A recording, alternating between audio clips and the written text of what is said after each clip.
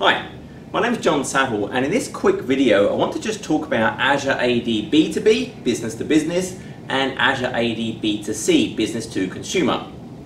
So if I take a really quick step back, if I think traditionally I have my on-premises and I have my Active Directory, and then in Azure we create an Azure AD instance. And when I have my objects kind of created in my on-premises AD, I want those objects to project into Azure AD. And the way we do that is we connect them together. We have a component, Azure AD Connect, and this component synchronizes between AD and Azure AD. It can do things like password write back if I change my password up here. But essentially now my identity has a version in Azure AD as well. And then through this cloud, through the Azure AD, I can collaborate. I can think, well, there's other cloud services that Azure AD federates with. And I can think about things like Office 365. I can think Azure services. And they're all going to be enabled through that Azure AD account. And that's fantastic for my company and sort of my users. But now let's take an example of, well, I have a partner company. There's a partner company over here. They have their own Azure AD. I don't want to create an entirely separate user over here that then has its own password. I then have to worry about, hey, users have multiple passwords. I want to take advantage of the account that that user already has over here. So what we have is Azure B2B. And what Azure B2B does is it enables me to invite a guest. So if I quickly kind of go and look at the portal, if I look at my various users, my users could be cloud users. They were created in Azure AD. They could source from Active Directory. But I can do a new guest user. When I do that new guest user, I can just type in an email address and a message saying, hey, I want to invite you to sort of collaborate with me in my organization. Now, that target person, if they're in Azure AD, they're going to get that invite, they'll redeem it, and at that point, I basically create kind of like a stub object in my local Azure AD that I can then give that permissions on my resources.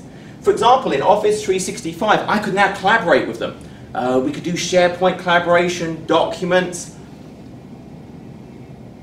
When I think about more advanced features of Azure AD, like Azure AD Premium, for every one user I have licensed for Azure AD Premium, I can enable the various capabilities for 5 users that are connected via B2B.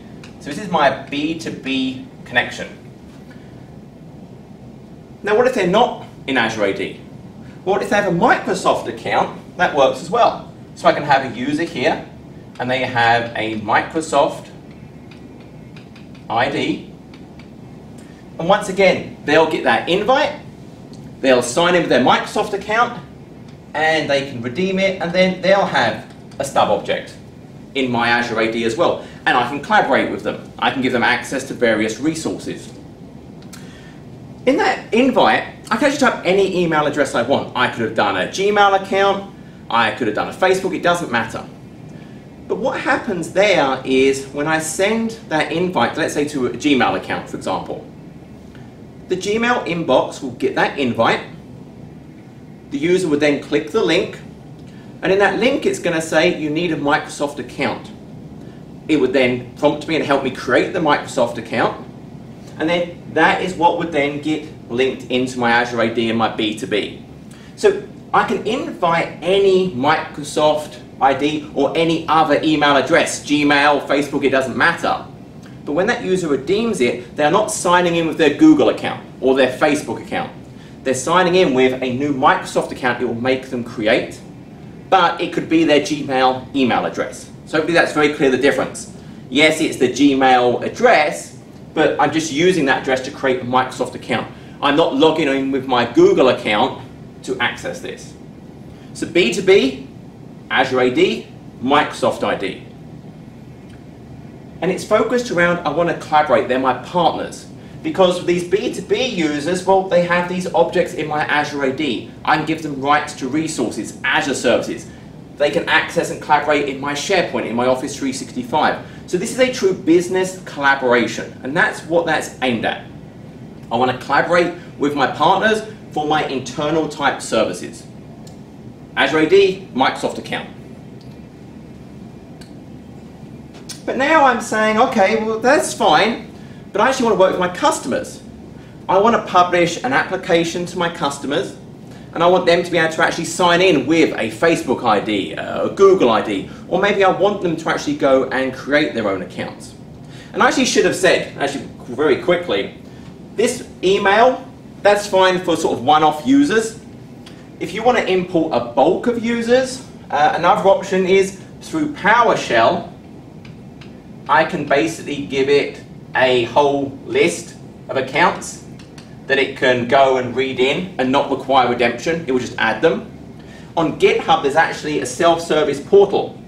So I could pre-approve certain suffixes, and then the users on those pre-approved suffixes could just go self-serve to say, hey, I want to be added as a B2B user, and then they would be available. So I don't have to use that kind of one-at-a-time approach. I can bulk import, I can enable kind of a self-service, and that's up on GitHub, that portal.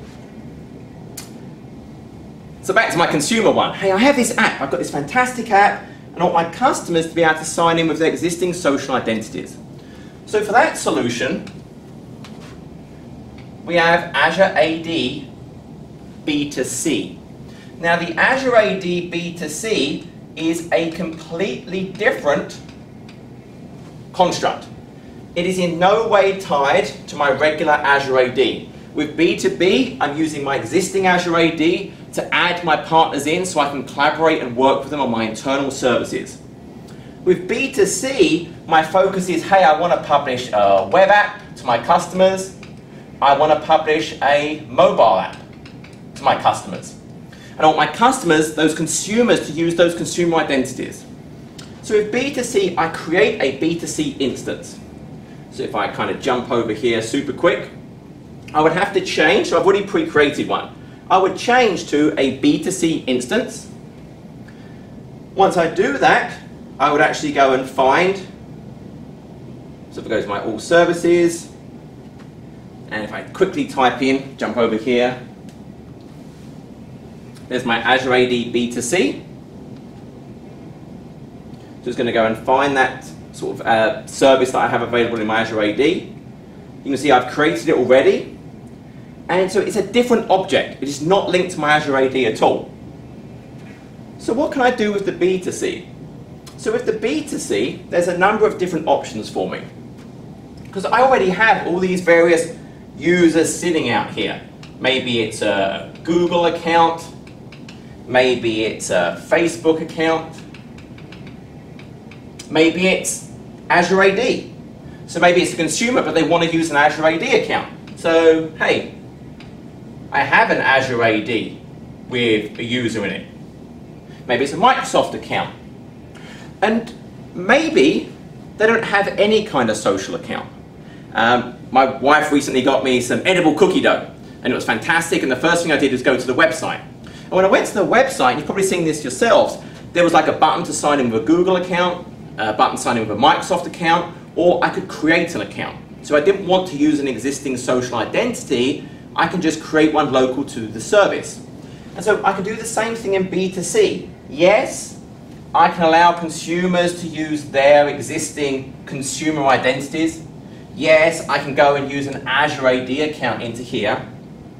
Or I can create local accounts based on maybe it's an email address, maybe a certain username I'm going to configure. So with B2C, I actually go and light up which identity providers do I want to support. So yes, there's local accounts. Am I going to use an email address or some kind of username? But I can add various identity providers. So here you're going to see ones I could add Microsoft account, Google accounts, Facebook, LinkedIn, Amazon, Weibo, QQ, WeChat, Twitter, GitHub. So all of those different accounts, I pick the ones I want to light up for my B2C. So then when users actually sign into my application, any of the ones I've enabled, they can then use that identity. So think B2C, I have a customer-facing app, so a web app, a mobile app. I want them to use a social ID, an Azure AD, or a local account. But I cannot use B2C to collaborate on Office, for example. Office 365 has zero clue what I can do with a B2C. I can't go and collaborate on SharePoint. I can't go and give access B2C to Azure resources. B2C is I have my web, my mobile app, I want to give it to my customers. Social identity, Azure AD, local account.